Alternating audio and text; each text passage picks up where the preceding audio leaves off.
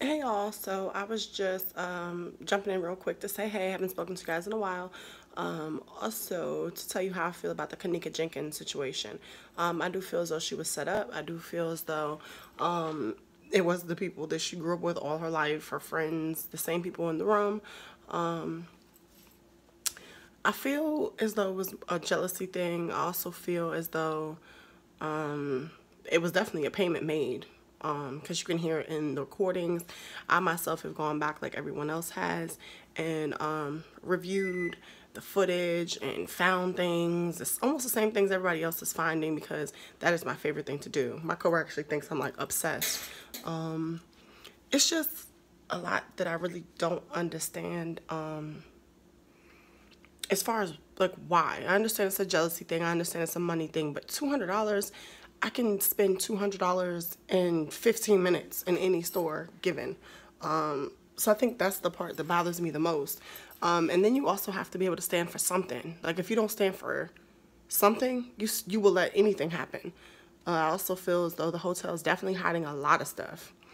It's because it's a liability. They've lied to the mom from day one. So I think that's just like why your parents always say don't start lying, because once you start lying, you have to make up a lie to cover the lie, to cover that lie, to cover that lie. So I think the hotel is so far deep in it, they can't get out of it. It's a liability. They don't want the hotel to be owned by Miss Jenkins, which should happen after they find out everything that happened to her daughter. I feel like it's a lot of sneakiness. I feel like, she got to hook up at the hotel because that's where she worked or, still works. I feel like she knows about all the back ways. I saw in the video once Kenneka got off the elevator in the basement, which no one would ever hit B because nobody parked in B. No one walked through B. So why would she hit B, drunk or not? Some things are just unexplainable, especially when you're drunk. And that's one. I feel like when I'm drunk, it sounds crazy, but when I'm drunk, I overanalyze things. So I'm not going to hit B for basement when I parked on 1 or main. That sounds crazy. I did watch in the video when she got off the elevator stumbling, the elevator opened up after that.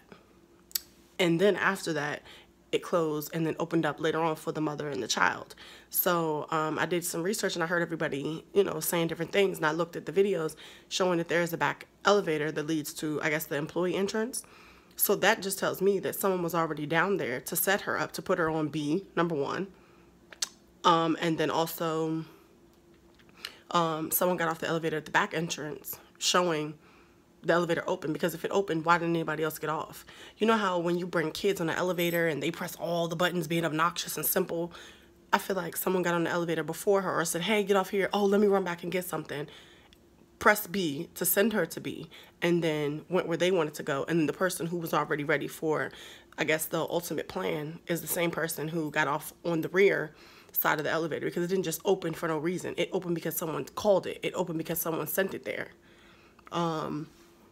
And I definitely have seen all the other footage where she's been pulled out of places and yanked back. So I do believe someone grabbed her back to guide her. I do feel like someone picked her up over their shoulder and took her out, because even I said the same thing about the rectangles. Those are moving because someone is in that frame. So whoever it was doctored the footage, but they're not even a good person to have done it. If you want to hide stuff like that and you are a $1 billion or $1 million hotel, you're supposed to hire $1 million or $1 billion person to hide that footage, not the person who mops the floors, because that's clearly what took place. Someone who is not up to par doctored it and didn't even doctor it good. So my heart, my condolences, everything goes out to Miss Jenkins. I don't know you personally, but I have children. I fear for my children. I fear for myself, because the times have changed. A long time ago, you could trust the people that you hung around. A long time ago, you could trust the people that you're with to help you get to point A to point B. I myself have a lot of friends, and I would never allow one of my friends to go looking for her keys or her phone or go to the car and wait here, don't move. She's drunk. You're supposed to take her like those people do with the them stupid people who put their kids on the leashes in the mall. That's how you're supposed to operate, as if she has an invisible fucking leash on. You're supposed to drag her ass with you to here, to there, to get your keys, to get your phone, and then not drive the car back to the mother's house. That all across the board tells me that she was definitely up to something. And then in the video, at one point, she looks normal and her hair is laid. For her to be so dusty looking, her hair is laid in this picture, in the footage.